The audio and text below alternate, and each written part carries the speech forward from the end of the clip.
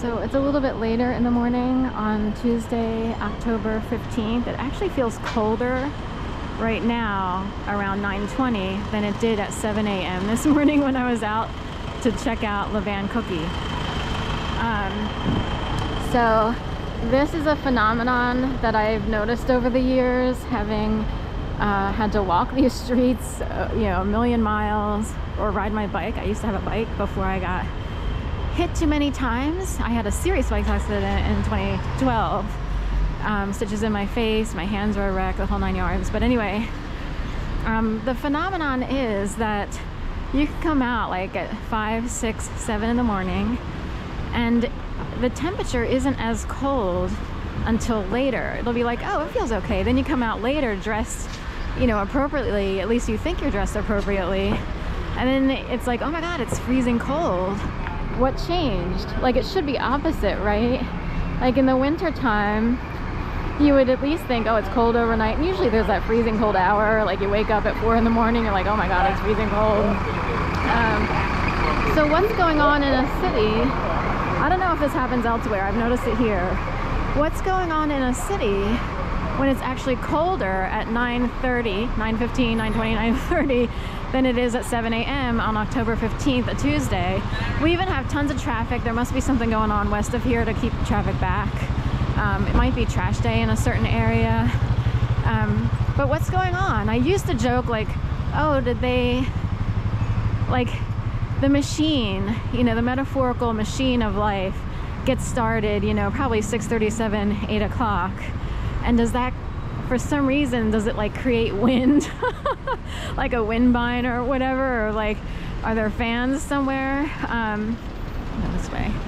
Are there fans somewhere and they turn them on? That's, you know, a little bit of a joke because, oh look, the Joker, Phoenix.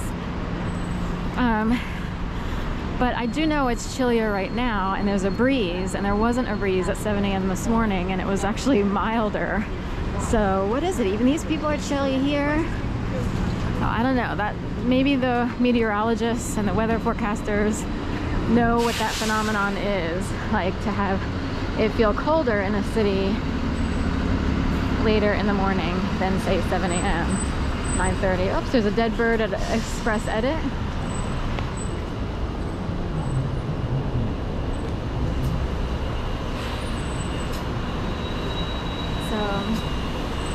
What does it mean? Is it a death threat? So a lot of people walk around with phone cameras, regular cameras, and in a way, Philadelphia is LeVain cookie, which is where I was this morning at 7 a.m. But in New York, you know, it's very normalized. Like everyone is filming. It's a very film-like city. Philly is kind of catching up to the New York style. You know, we're a smaller city. We're the 5th or 6th largest in the nation. In terms of downtown, you know, I don't know how they measure because Philadelphia encompasses a very large region if you were to actually map it out. But downtown is smaller.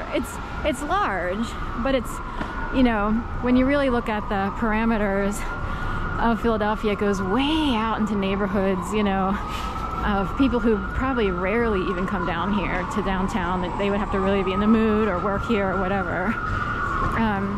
So anyway, lots of white cars out. White, white, white, white, and black, black.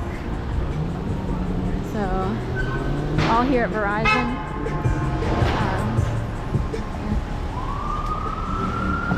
So anyway, so I'm wondering if the bird is about the cookie shop. Everyone has an opinion about LeVain.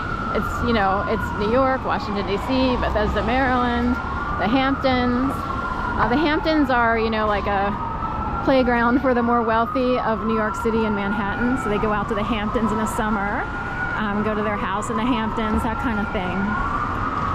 So some people might see LeVain as an extension of the government, with the eagles, you know, holding the cookie like their talons, or in a friendly way. They almost look like doves holding a cookie, you know, but I have no clue, but it would be kind of a good guess, I guess. A lot of companies, how do they survive? It's really hard to have family money or privatized entities in a liberal city, I guess, survive. So it seems the opposite, you know, but actually it could be that liberals learned, I don't know, there's like 50 ways to debate this issue, could only survive through certain rules, through a certain way, because the privatization, the money of the wealthy, which is the right wing, were taking over communities before. So the government had to support people and help them, you know, live a higher quality life. You see what I mean? So it could go either way. I don't know, I'm down here, you know, sort of listening to opinions from other people. And I'm not a creature of the world of politics nor heavily privatized entities. I'm just a regular person out here, living like most people, you know, although, albeit I had an exceptional and very unusual situation happen to me. What is going on over here? Over at White Elephant, they have like a big, is that a new patio or like, so they have a whole bunch of like, almost looks like small tree trunks all bent over to create like the outdoor seating area. I don't remember that for some reason, but it's down there. So anyway,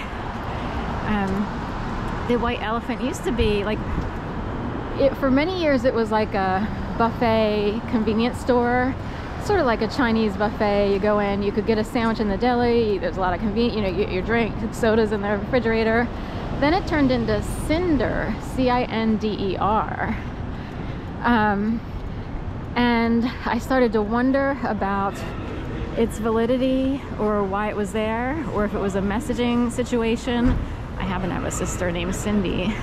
And what's going on there? It happened also to be directly across from 1515 Locust, which is where I did many an overnight for people who have a permanent home in West Palm Beach. And they, you know, as they got older, they seasoned themselves out. They became snowbirds and stuff like that. My cousins grew up in West Palm Beach, or North Palm, but it's all the same. You know, we got like 5 miles difference. And my grandmother, you know, lived in sort of retirement in Palm Beach Gardens, which is a tad north of North Palm.